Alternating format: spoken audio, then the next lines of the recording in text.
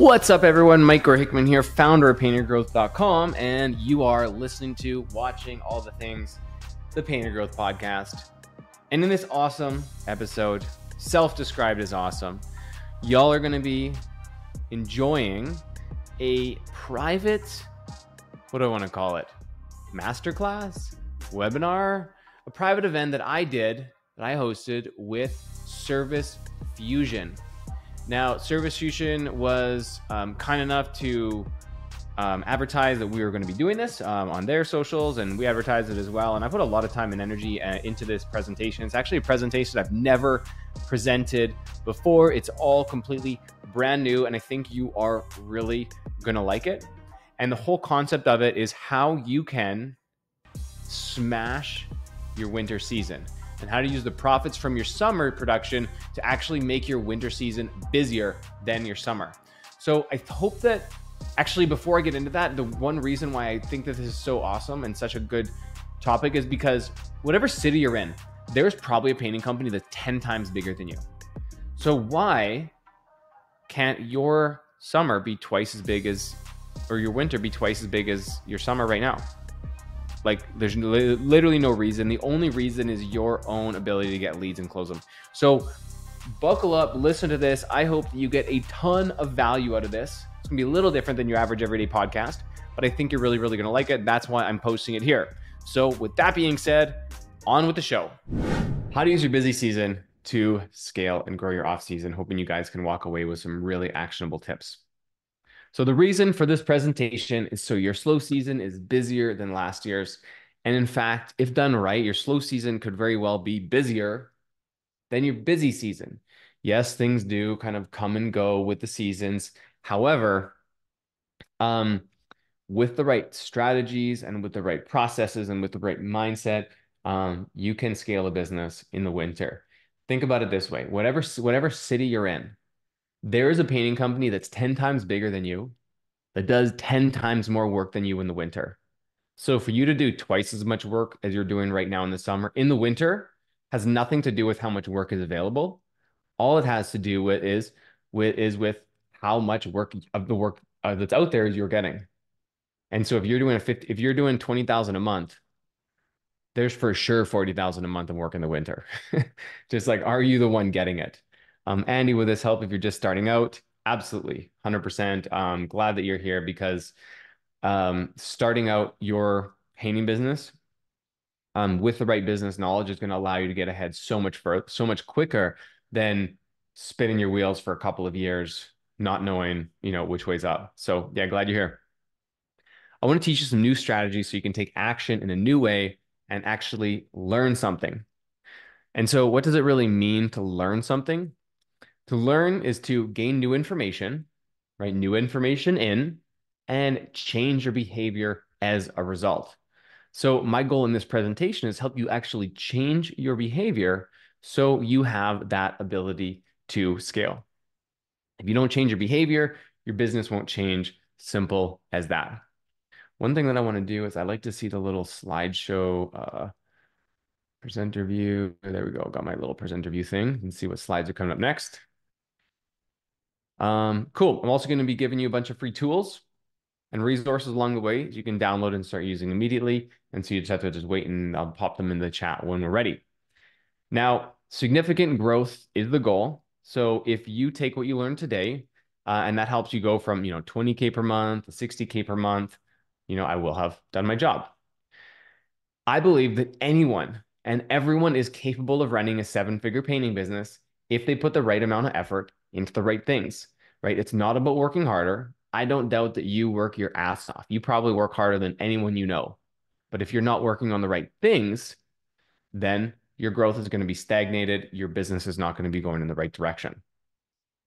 So who am I? Mike Hickman. Got 2 beautiful daughters. I used to be a painting contractor. I grew my business to a multiple 7-figure run rate by the time I was 22. Married, 2 little girls. Family is always first for me. Lifelong entrepreneur. And at Painter Growth here, we are the fastest growing and most successful business training and coaching organization in the painting space. We worked with over 600 painting contractors. We have exclusive partnerships with Sherwin-Williams, Painting Contractor Association, and many more. Yeah, we're really trying to bridge the gap in business education in the painting space since it is so desperately needed. Cool. So why are you here? You are here to solve a problem. People without problems don't attend webinars. So you want to prepare for your slow season, but in reality, you probably have one in four problems. One in four problems. You either don't have enough leads to grow your business, you aren't able to close jobs at a high enough rate, you can't find reliable painters, or you're too busy working in the business all the time to ever work on the business. Now, I want you guys to find the Q&A and just throw a one, two, three, or four, whichever one best describes you. So one being you don't have enough leads. Two, you can't close your jobs. Three, you can't find painters. Or four, you're too busy all the time to get anything done. Okay, a bunch of ones. So a bunch of leads. Okay, anyone else? Just find that Q&A. Cool. Okay, lots of ones. Surprising. Don't have enough leads to grow your business. One and four. Not enough leads. Too busy. Okay, a bunch of fours as well. Cool. Mike, Chase, three and four. All right. Well, let's try to solve some of those problems today. Regardless of what your biggest challenge is, the outcome you want is the same. You want to book more jobs, produce more revenue, make more money, have more freedom. Fair enough? Cool. And once you have the tools to be able to solve those problems and how to use them, you will solve them and they'll disappear. And then being in business, your business will grow and a new set of challenges will present itself. And it's your ability to continue solving problems and overcoming challenges that will allow you to eventually grow your business. You'll be able to book leads and jobs and you'll be able, and, as you need to hit your sales goals. Like John here, this is actually pretty cool. I just got like a couple of quick stories here to make sure sound is being shared.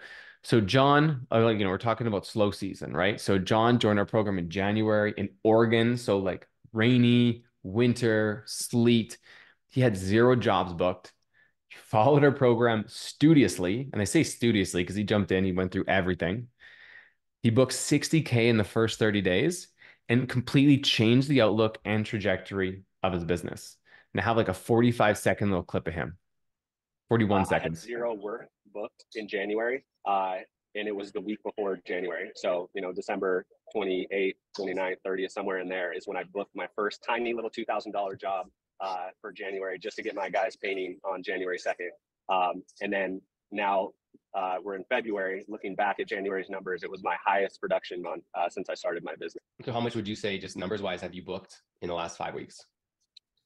Well, there was one week I turned in over $100,000 in estimates. In the last 5 weeks, what I've actually booked, easily 60,000.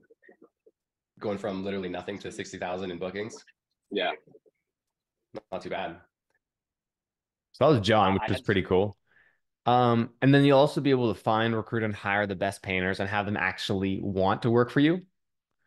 So like Richie, he joined our program in October, again, going into the slow season as a third generation painter. His father was a painter, his grandfather was a painter. He was on the tools his whole life. He followed our training within 3 months. So October through February, that's a little bit more than 3 months. November, December, January. That's like, yeah, it's like 5 months. He added 5 full-time painters and scaled his business from 12K per month to over 55K per month. 46 seconds. I mean, it's amazing. Like I could take my son and pick him up from school. I can come home for lunch, and like hang out here and be able to spend time with my girl and be able to not have to worry so much. The benefits for my body. Like I've been in manual labor for the entirety of my life. Working in front of a computer is much different. It definitely does feel better. I don't feel so drained all the time. So I want to say like the first month, it was my highest month yet in the first month. Like I booked like 22. I would say over the 90 days, it was probably 70. And now here I am, 5 guys, and I'm booking out 30, 40 grand worth of work. And I didn't think any of that was, not that it wasn't possible, but I just thought it was so far away. Work hard, work smarter, not harder, And I mean, it's amazing. Like I can, I could take my. We'll go next one. There we go. Cool. And then also being able to make more money from your business and finally be in control of your time. And this is cool. This is Logan. I don't have like a preview, but this is actually just recently this As soon as spring I started implementing just the small things, like selling, boom, boom, boom, boom, boom, and it was insane. $75,571. in 10 weeks. Yeah, Okay. yeah, Which is more than you produced all year last year. all year. Yeah, it's crazy. It's so exciting, man. You know, like this has changed my family, and this is the dead season. So once spring kicks, I'm anticipating an insane summer. How do you feel about the future of your business? Beyond excited, like relieved, excited. You know, safe. Man, the future. I got big plans. Yeah, we feel excited, comfortable. It's wild how your life can change in less than 2 months. It's insane. I didn't think this would happen. Once you guys laid out the game plan, it was like all I got to do is run the ball now. As soon as I started implementing. Cool. So, guys, just throw 5 in the Q&A if you would love one of those outcomes. Let's see you go in the Q&A. Throw 5 if you would love one of those outcomes, any of those guys. Cool. All right, we're all on the same page. Well, let's see what we can do today. There we go. You guys have blown it up. Love it. So roadmap, using profits to fund your growth, setting your vision and your 3-year goal. And I'm going to why that's so important. Determining your 1-year goal, figuring out your quarterly rocks, breaking that down into weekly to-dos. And ultimately, we'll start here, using your profits to fund your growth. So being able to scale your business comes down to 2 fundamental things. Number 1, knowing your numbers, but then number 2, having the systems in place to affect and impact those numbers, right? And we're going to focus a lot on knowing your numbers to drive your own behavior. And we can't cover everything in business in 60 minutes or whatever, but we can make some progress. And I've really tried to distill this down to the most important things that will allow you to move your business as much forward in the shortest amount of time into this presentation. But in order to know how to get your slow season busy, you need to know where you're at right now and where you're going, right? And some key numbers that you can find out right now will help you determine your plan for the year. Combine that with some straightforward strategies for implementing that plan, and then you will have a lights out approach. So why do we start with goal setting, right? Why is goal setting such an important? You're like, oh man, I need some jobs, right? Well, why is goal setting so important? Imagine going on a road trip without a destination in mind, just getting in your car and driving. Regardless of where you want to go, you will not end up in the right spot. Just like I said, a lot of you guys said 4 earlier, like you're just too busy all of the time to work on your business. And a lot of that is because you don't understand the priorities that you need to be focusing on in order to grow that. And by having that roadmap, by knowing where you want to go, it's going to be a lot easier on a daily basis to understand if what you're working on is the most important thing that you need to be. You need a clear path in order to achieve what you really want to achieve. Working harder is not going to get you closer to goal if you're working on the wrong things. So think about it for a second. What is your 3-year, big, hairy, audacious goal? Where do you want your business to be in 3 years if everything could go according to plan? And I'm not just talking about money. While money is important, it's definitely not everything. And depending on these other aspects of it, the amount of top line revenue is really going to change on your goal depending on what you want with your time. So like, what do you want your time to look like? How much are you actually spending in your business? What is the role that you're doing? Are you painting? Are you running production? Are you doing sales? Are you passive? Right? And depending on what you want to do with your time, what makes you happy, that's going to determine how much sales you do. Family, right? What does your family look like?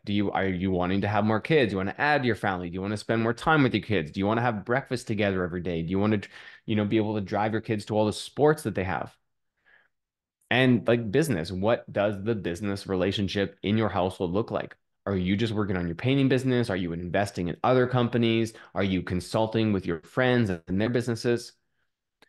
And so now that you kind of see where to focus and what you need to think about when it comes to goals, let's apply that to our own business. So what is important to you? Let's start with money. How much do you want to make monthly? Like you don't have to write it in, just think about it for yourself. What would be a great amount of money to make every single month as profit? Then time. How many hours per week do you want to work? Right? Just in total, do you want to work 10 hours per week, 20 hours a week? Maybe you're happy working 40 hours a week. It gives you some purpose. So I'm going to take a goals worksheet here and I'm going to put it in the chat. So I'm going to send it to everyone here. So if y'all can see it, it's going to look like this. And this is a goals worksheet. And what I want you to do is go to the top and hit File and make a copy. Okay, so if you go File, make a copy, you're going to be able to make a completely private version just for you that nobody else will be able to see. Okay, then we're going to work on this together. So the first is right at the top, 3 hegs. So what do you want your business to look like 3 years from now? What do you want your money goal to be? What do you want your time goal to be? And what do you want your family goal to be? So you can just write that down. If you have a minute, if you're able to do that right now, we can give you a minute to do it. So family, what does your work-life balance look like? How much are you working? What is your role in the company? How old are your kids going to be? What trips do you want to take them on? And then once you have those things written down, look at them and decide if achieving those things would truly make you happy. Okay, so just take a minute here. Hopefully you're actually following along because it's going to be a really valuable exercise. Because once you get off this webinar, you probably got a painter who's calling you, customers calling you, you got to run to the paint store, you got to do this, you got to do that, right? Things are going to get in the way. So let's use this time. Let's do something a little bit different. Make a copy of this. Looks like a bunch of you are in it. And just write it down. In 3 years, I want my business to blank. I want to be doing this much revenue. I want to be making this much money. I want to have this type of impact. Okay. Then down here, what I want you to do is fill in the white cells. So there's 14, 16, 21, 22, and 27. And so the first one, I guess, on 21, how much revenue did you do over the last 12 months? 22 is what percent growth do you want to achieve year over year? On line 14, how much sales do you want to be doing in 3 years from now? And then you have your average job size. So what is the size of your average job? Sorry, we can't Tunesi. I can't send it to your email right now. You just have to log in and make a copy of it. I can send it out afterwards to everyone attending here. So as you update these numbers, all the gray ones are going to update, and it's going to let you know what your business needs to look like in order to achieve it. Oftentimes, we don't know what our business even needs to look like in order to hit a goal, and we just start working as hard as we can. So, for example, for a painting company to do $1 million per year, that's 83,000 a month. Now, if your average job size is 4,500, that's 222 jobs a year or 19 jobs a month. And in order to accomplish that, you only need 5.7 painters. Like you need 6 full-time painters to produce $1 million per year if your charge rate is $85 an hour. Right? In the Q&A, anyone, like to produce $1 million with 6 painters, like did that seem like less than you thought, the same, or about the same as you thought, or more than you thought? Like fewer painters, just if anyone's got an idea there, just to kind of feel where you're at. Personally, when I go through this exercise and I think about that, it's like that feels like not a lot of painters to be able to accomplish $1 million. So to run a 7-figure business, we just need 2 crews, a crew of 2 and a crew of 3. Cool. Once you have your goals, then we'll make those real with numbers. Like I said, in these cells, I want you to update the white ones and leave the gray ones blank. And then you're at the very bottom there, marketing numbers. So we have your close rate. So approximately what is your close rate in your business? Out of every 10 estimates that you do, how many of them do you close? And then what's your lead conversion rate? And what this is going to do is show you how many jobs you need a month, how many estimates you need a month, and also all the way down to how many leads you need a week. So in order to do this business, we just need 11 leads a week. It's not too bad. Then as we go a little bit lower, once you have your 1 year figured out, 1 year plan figured out, we'll need to break that down over the next 90 days. Doesn't have to be linear, but it does have to be progressive. Meaning if I want to double my business, I don't need to grow by 25% a quarter. Like it can be progressive. As we accelerate as we go. So if we want to go from 20,000 per month to 50,000 per month in the next 12 months, maybe we need to get about 25% of the way there in the next 90 days. So specifically, what does that look like? Current 20K, goal 50K, gap is 30K, 25% of the way there is 7.5K. So that means a 90-day goal, we want to be doing 27.5 a month. So how does that break down? 27K, 27.5K to $4,500 average job size is 6 jobs a month. At a 40% close rate, that's 15 estimates. At a 70% lead conversion rate, that's 22 leads. So for us to get to that point where we're doing 27.5 a month, we just need 22 leads per month. It's not too bad. So specifically, what types of marketing do we need to be doing to get those 22 leads per month? Then make that your monthly goal and let yourself be satisfied when you hit it. So at those numbers, one of the calculations that I had inside the formula was an $85 an hour charge rate. And so what an $85 an hour, what a charge rate means is basically in total, how much does our company charge out per hour? So if we have a $10,000 job and it takes us 100 hours, then that's $100 an hour charge rate. 100 times 100 is 10,000. And so that includes paint, labor, overhead, everything. So we want our charge rate to be kind of between $75 and $90 per hour to be healthy. So how you can figure that out is like, look at the last job that you did. How much was it for and how many hours did it take? Take the top line number and divide it by how many hours it took. That'll get you your charge rate. So to make sure we have an $85 charge rate and 1.88 painters, what are the things that we need to do? We need to track financials diligently. So make sure we're job costing. We need to hire or retain painters.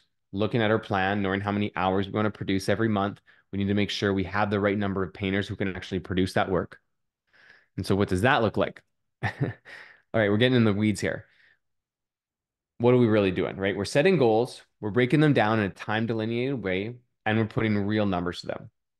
And once we get our exact specific plan and all the numbers associated with it, we can start taking action towards that. Right? Now that you have your sheet, you have your goals, we need the tasks associated with what we're doing and our weekly numbers. So figuring out your tasks, we have the next activity on our sheet, which is called the 3x3 activity. And this is pretty cool.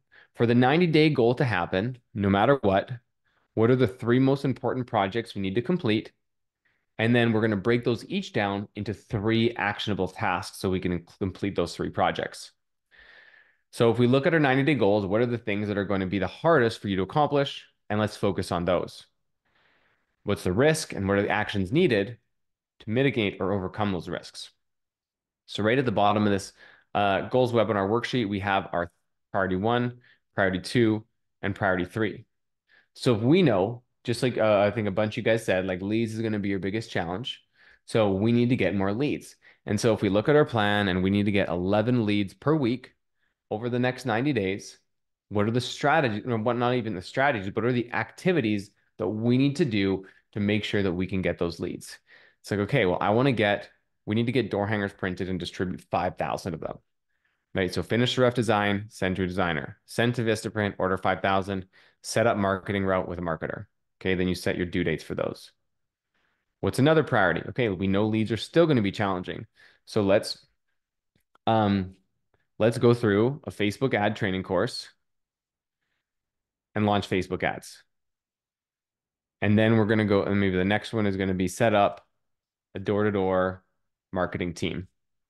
Okay, and then you're going to break that down into subtasks and due dates that you can actually schedule in your calendar.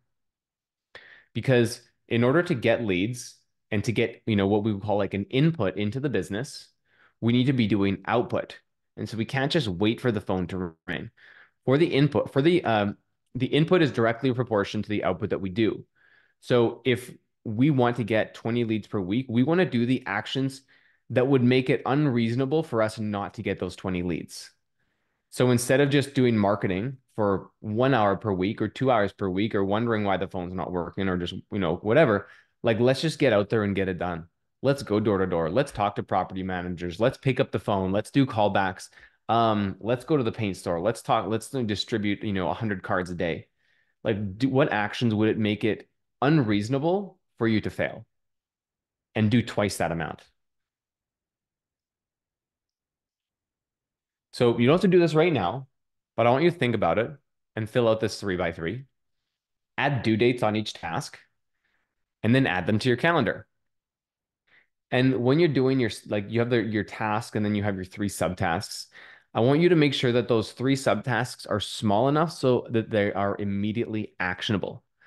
Because if you put something in your calendar or you try to schedule a task for yourself and it's a little bit too big and hairy of a task, so if you set a task in your calendar, so you do block scheduling or whatever, and you put like a 2-hour time block for next week that says set up a door-to-door marketing team, right? And then like the week and a half goes by and you get to next Thursday and you come to the task in your calendar at 2 o'clock where it says set up a door-to-door marketing team. And you're like, I don't really know how to do that. I don't even know where to start. So I'm just going to do this other thing that's like easier to do and it's a quicker win and doesn't require as much brain energy, right? You're not going to do it. You're not going to do the hard thing if it's too big of a task. So how can you break that down, that task, into smaller subtasks and then schedule those in your calendar? So instead of like hire a door-to-door marketing team, maybe the task is use ChatGPT to help me create a hiring ad for a marketer. Okay. Go online and download some door-to-door marketing scripts and print them out. Go knock on 50 doors and test those scripts to make sure that it works. And then maybe another one is conduct 5 interviews for door-to-door marketers once you've done those other things. So now when you get to next Thursday and you see, okay, use ChatGPT to create a hiring ad, it's like, all right, that is easy to do. That is actionable. Let's get that done. Once you know your top 3 projects, now you need to stay accountable to our weekly numbers. So how do you know if the tasks you're creating are small enough? Like I said, you need to be able to easily schedule each one of those tasks into your calendar and get them done in one single work block. Cool. Now, this next thing that I'm going to show you is your weekly number. So we actually have, if you can see, we have 4 different tabs here. So we've just gone through the goals so far. The next one that I want to show you here is your weekly numbers. And so this is really cool. So what you're going to do is you're going to fill in 1, 2, 3, 4 cells. So you're going to put in your sales goal, what you want to accomplish over the next year, how much sales you want to do, what your average job size is. Don't include those like big, commercial jobs you got one of once, like just do your regular residential, whatever. Slippage, so the number of estimates that are leads that do not turn into estimates, right? It's kind of the opposite of estimate conversion rate. And then your sales ratio. So what number, how many, what's your close rate, basically. So you fill in those 4 spots, 1, 2, 3, 4, and your whole spreadsheet will update for you. So if we go to 500,000, our slippage is 40. Say we're really good at sales, so our close rate's 50, and our average job size is 5,500. Well, now, oh, and then the last thing we need to do is update this week. Actually, I think I already did it for you. So it starts on this coming Sunday. So every week, how many leads do we need? The cumulative number. How many estimates do we need? Then the total number. How many booked jobs do we need? How much booked revenue do we need? And then we also have our production over here. So you guys can use this and you can use this to stay on track. So you get to, September 15th and you're like, all right, I need 5 leads this week. Okay. And then 4 estimates and 2 booked jobs. And then as you go, you're going to be able to see if you're ahead of the plan or behind the plan just on an ongoing basis. I just want to get kind of a quick pulse here. Throw 1 in the chat if you think using this consistently would make your business a little bit more organized. And put a 2 if you don't think it would. If you think like it would just be a waste of time. Cool. Gerson, Aura, pumping out the 1s. David. Cool. Mauricio, nice. So the thing about spreadsheets like these or activities like these is that they're only as good as how do I even say that? They're only good if you use them, right? You can have the best tools in the world, but if you're not using them, then they're just going to sit in your Google Drive and collect, metaphorical dust. So you need to have accountability and support to be able to use these things. Update the numbers, reflect your business and your start date to get your plan. And then you need to check in on the spreadsheet daily, daily, 1 minute a day. Who here has 1 minute a day? You can find 1 minute a day to ensure that you're on track for with your leads. Andy, you got 1 minute a day. Heck yeah. Your leads, your estimates, your booked jobs, booked revenue, and production numbers. And if you fall off track, you can check in on where you fell off track. Was it lead flow? Was it conversion rate? Was it average job size? And all of a sudden, you can pinpoint what you need to work on instead of just guessing. All right. So now we talked about the front end stuff, and now we're talking about the back end stuff. Now this is about production. So having your production organized is vital to be able to pull this off. Keeping 1 to 2 crews organized with a Google Calendar is pretty easy. And that's what most people do is they use Google Calendar, or they use Drip Jobs or something like that, and they organize their production schedule. But once you get to 3, 4, 5, 6, 7 crews, it becomes a lot more challenging because instead of just 3 to 5 jobs per month that you're organizing, you're now organizing 20 to 30 jobs per month. And logistics become real. So you need tools that are scalable. You need a simple yet powerful tool to help you do that and stay organized. So this was a snapshot of my production schedule during my painting business. As you can see, we're organizing 6 crews at a time. We input the jobs here, the revenue value. We can see how much each crew is producing each week. The green means are they movable jobs? The yellows, there's some restrictions. The red is they're very not movable jobs. And we can just literally play chess with our production schedule. So I have a very easy template for you to use right here, production schedules in that same spreadsheet that you now have. And as you book jobs, you're going to put them here in this final one called book jobs. So you're going to book your jobs, you're going to put them here, your revenue, the hours it's going to take, expected production date, lead source. It's going to tell you how many days for either 1, 2, 3, or 4 painters. And then you can schedule it in your production schedule. So for this one, for example, Johnson is a $5,000 job. It's going to take 80 hours. And so for 2 painters, it's going to take 5 days. So I'm going to go over to my production schedule and I'm going to put it right here, right here. But so we got 5 days. So we'll make it, I don't know what the schedule is. What was his name? Johnson. Johnson, it's going to be a $5,000 job and it's 80 hours. So now we know this crew is going to produce 5K this week and they're booked up for 5 days. And so when Mrs. Jones now books a job, I know that I can book her right here or wherever. Cool. So let's just keep moving here. By using this tool to stay organized, you're going to be able to keep track of all of your jobs and your customers, make sure you have enough production to keep your crews busy, and make sure you have enough bookings to hit your goals. And the one cool thing about this is that, yes, you can use it as a sales tool. You can show your customers like your production schedule and they'll be able to see it all, but it will really help you be strategic around adding another crew. Because adding another crew can be tricky sometimes. Like, oh, do I have enough work to add another crew? I want to hire painters. I don't know if I can. But you can just start scheduling jobs for them. Say it's August 14th right now. We want to start them on September 1st. So we can start scheduling jobs for them on September 1st using this calendar, using this production schedule. And then we can see, even if we're taking jobs from other crews, how much work we have booked out if we were to add that next crew. Makes it so much easier to play chess with your business and see it from that, 40,000 foot view. Now, these are just a couple of the dozens of templates and spreadsheets that we provide in Painter Growth.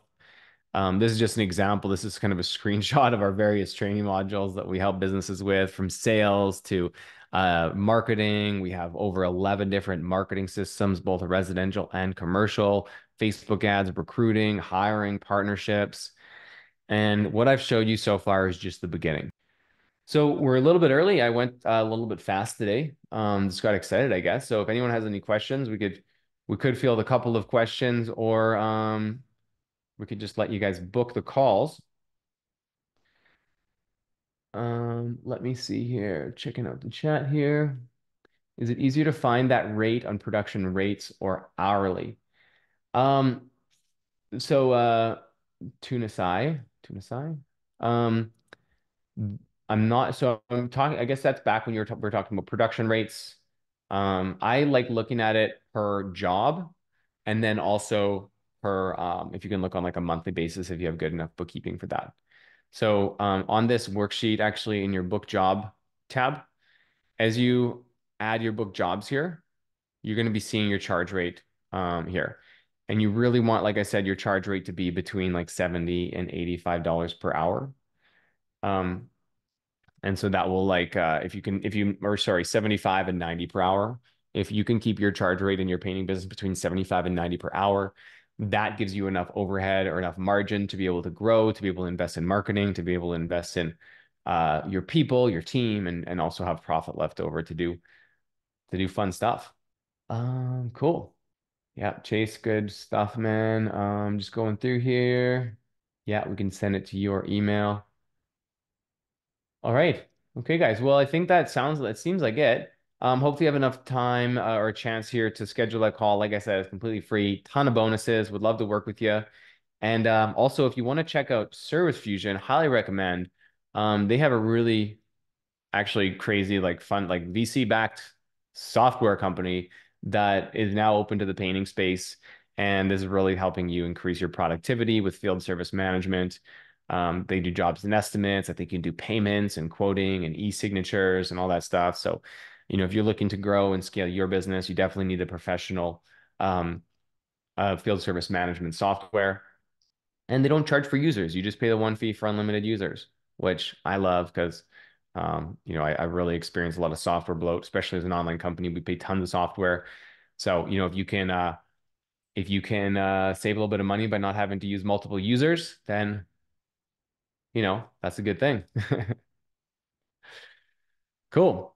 Well, hey guys, thanks for upping on. Like I said, get that call scheduled. Chris, hey, I don't know if you have a question, Chris, or you're just saying hey. But hey, thanks for being here. Thanks everyone for staying until the end. And yeah, book that call. We'll get you those resources. I'll send out a link and all those assets here to your email shortly. So thanks a lot, guys. Talk to you soon. Thanks for listening to the Painter Growth Podcast. If you want to grow your painting business, go to www.paintergrowth.com or click on the top link in the description. Talk soon.